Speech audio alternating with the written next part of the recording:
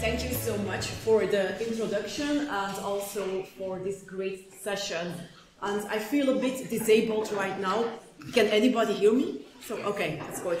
I feel a bit disabled right now because I miss my pointer, but luckily we have this wooden prosthesis. So this means that I'm able to adapt to my physical needs. So, and this would have also be done by people with disabilities in the past. So thank you. So I'm very happy to use this particular case study of this femoral amputation that was observed in a medieval young adult female from the community of Moorsel, which is situated in Belgium.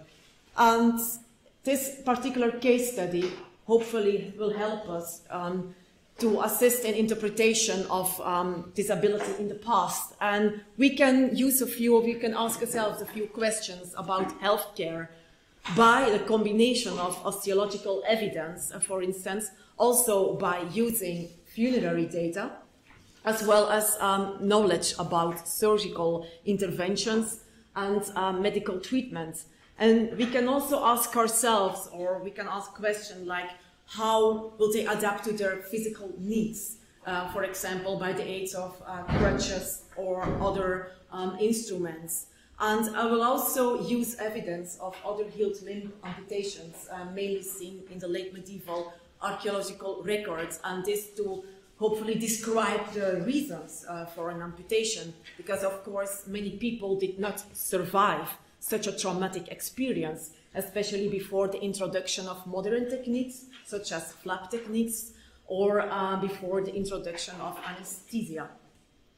So this is a particular case study, and Moorsel is here, now I can use this, is situated in the province of East Flanders, and it was actually, apart from the cultivation of rye and oats, it was mainly an important center for the cultivation of flax and the production of linen, which was also specifically in the provinces of West Flanders and East Flanders, one of the main important economic activities for Flanders during the late Middle Ages and beyond.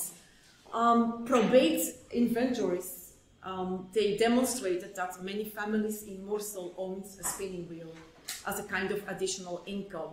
And here, this is our case study.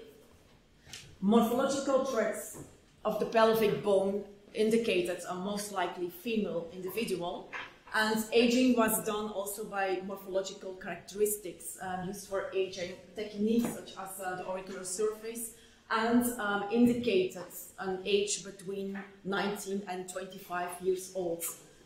Apart from the amputated right femur, I didn't find any other evidence of trauma or degenerative joint disease or infections. Here I do have a map of the churchyard. The skeletons are very little, I know, they're not very big, but luckily the arrow is a bit bigger, so I don't even have to use my wooden aid right now. So she was buried at the edge of a row. Does this demonstrate or indicate differential burial treatments? Probably not, because I looked at other individuals who were buried at the margin of the churchyard or at the edge of a row, and they were mainly old adults with no signs of infections or with no signs of trauma apart from degenerative joint diseases. This is the St. Martin Church, and the excavations revealed more than 100 burials, mainly from the medieval and the post-medieval era. And the medieval burials, they were also clustered around the chapel, which is not pictures, but it was here. Luckily it's long enough. Normally it was over here. It was the chapel, the St. Gudula Chapel. So I also want to take a closer look at the osteological evidence, and this is the amputated right femur. We don't know how long she survived after the amputation took place, because we can see osteophytic formation or bone exostosis that obscures the cut marks. But what is clear, it is that the stump got infected. And this was often the case after an amputation, even after the introduction of antibiotics in the 19th century. So many people died because of this infection. And it's demonstrated by the formation of the large cloaca. This is caused by osteomyelitis, or a non-specific infection running through the bloodstream. So it is quite likely that pus must have drained out from the end of the stump for a certain amount of time. And I also wanted to take a look, I took some CT scans as well, and before that I found another case study of a young adult individual who got an amputation at the age of 9, and 14 years later, at the age of 23, her stump got infected, and she was in need of a second amputation. And because of this pus that has drained out from the end of the stump, this might imply chronic stable osteomyelitis. I derived some osteometric data, for example, from the subtrochanteric area. So I took measurements of the mediolateral diameter and anterior-posterior diameter of both, this is the amputated right femur and this is the healthy left. And all measurements were smaller compared to the healthy left one.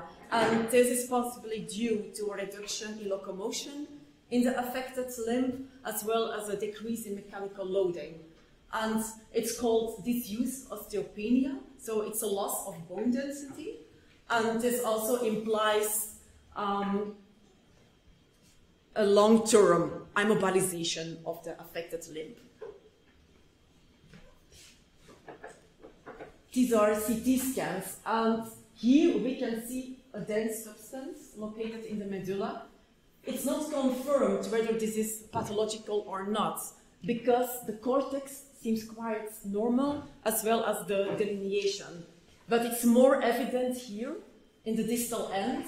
So we can see involucrum, which is actually new periosteal bone growths, and this is caused by tearing of the periosteum by the intensification of pus.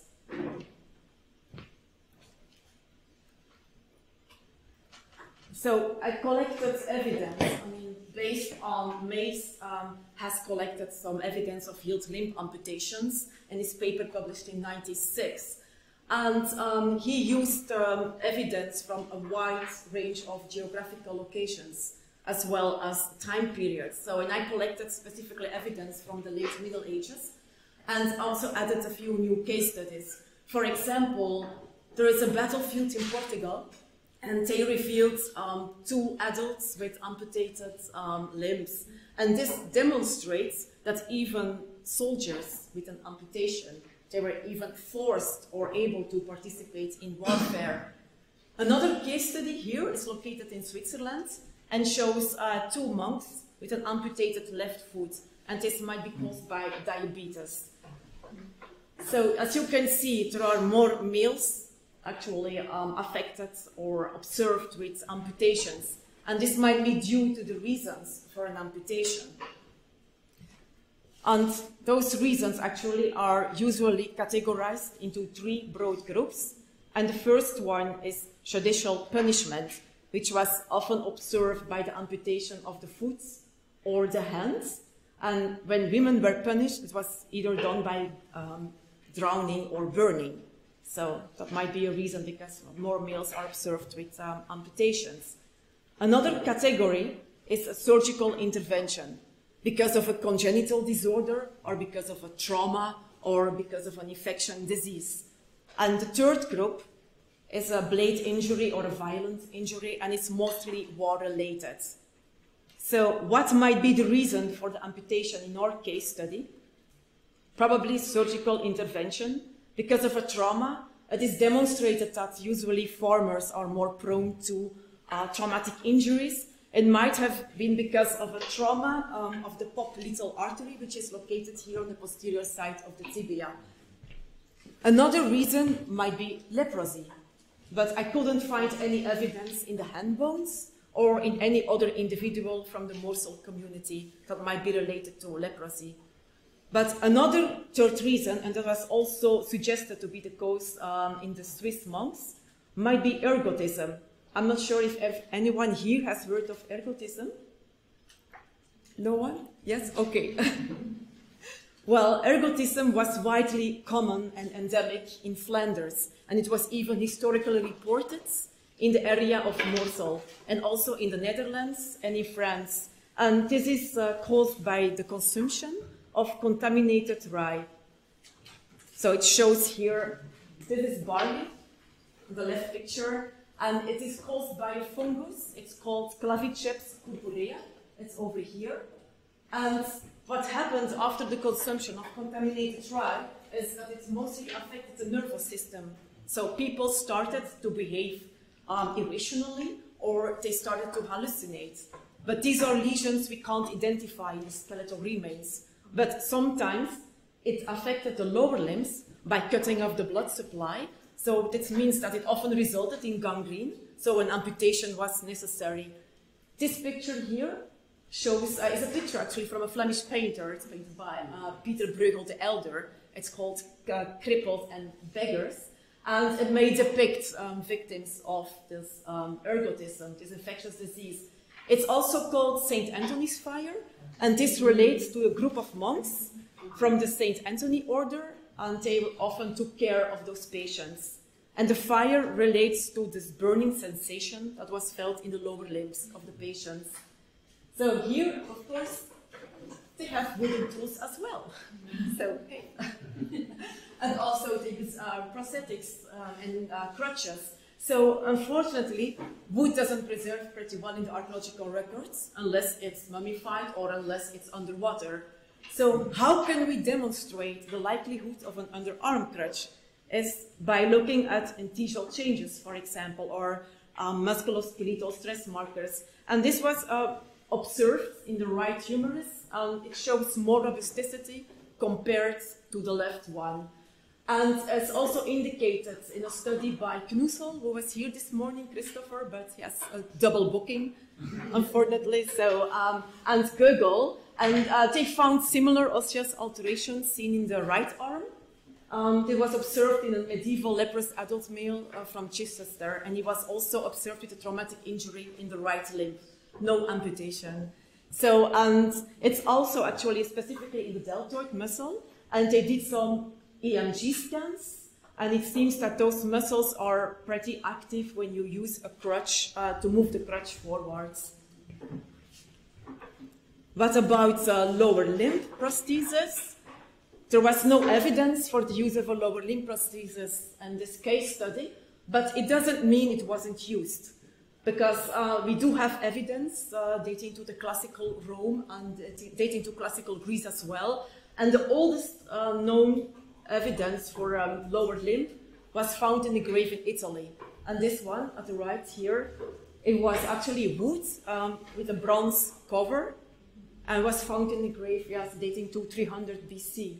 But the oldest prosthetic device that was ever found was a wooden toe, and it was found in the burial from ancient Egypt.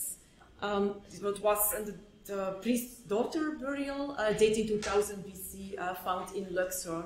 So it was pretty well preserved. But also the early medieval records show some evidence for prosthesis. For example, the iron ring over there was found in a high status burial in Austria. And it was found in situ on the place where the foot bones should have been. And this is suggested for stabilizing the wooden foot prosthesis.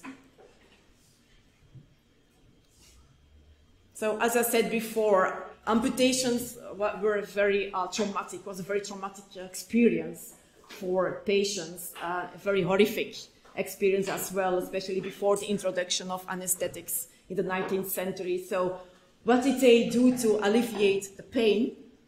It was usually a mixture of plants with sedative properties, opium and alcohol. And by the 15th century, they usually, a common procedure they used during amputations was a mixture of mandragora or mandrake, black henbane, that's in the middle, and this was also widely used in Islamic countries in Europe and in Asia, and opium. So it's needless to say that many patients, they had a good sleep, but unfortunately many failed to wake up as well.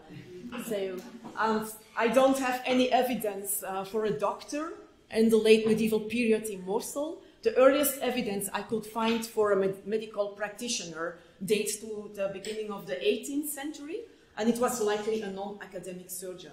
So if patients needed to go to a doctor, they had to go to the nearby town of Aalst, which was about 3 miles away. So about 1 hour walking distance, if you were able to walk.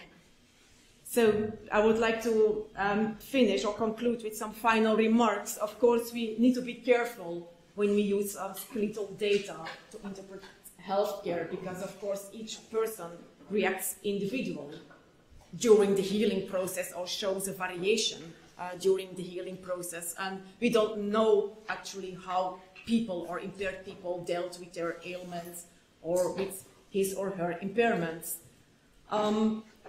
So also, what I wanted to say is as well, I wanted to relate to this paper by Irina Metzler, who is an historian and not an archaeologist. And she demonstrated that even disabled women were able to participate in socio-economic activities, for example, in textile workshops. And if we consider the nature of our community, of the Moorsel community, it may be possible that she was still able to participate in preparations of the spinning process.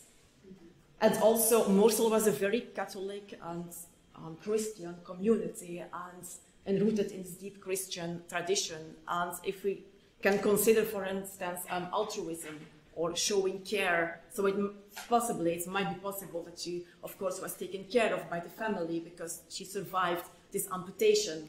So if people must have fit her, people must have, of course, taken care of her. So if we can all consider this broader framework or all these different agencies, for example, the historical text, as well as the osteological evidence and the funerary data, so of course we may be able to interpret this data and see this as a kind of assistance in interpreting data for people with disabilities in the past.